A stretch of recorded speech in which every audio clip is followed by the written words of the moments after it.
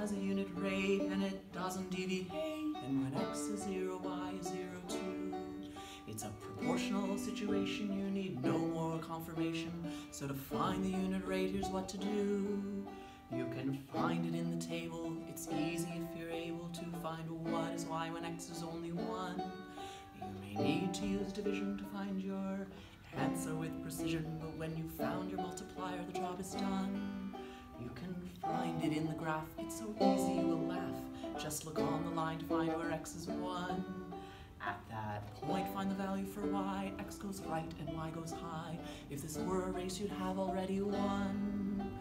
If it has a constant rate and it doesn't deviate, and when x is 0, y is 0 too. It's a proportional situation, you need no more confirmation. So to find the unit rate, here's what to do. You can find it in the equation if you're given the occasion. This may be the simplest trick to date.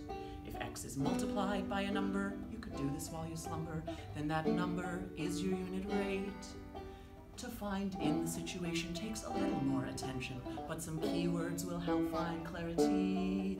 Phrases like for every or per will frequently occur to show the constant of proportionality. If it has a constant rate and it doesn't deviate, and when x is 0, y is 0 too. It's a proportional situation, you need no more confirmation. So to find the unit rate, it's up to you. Yay!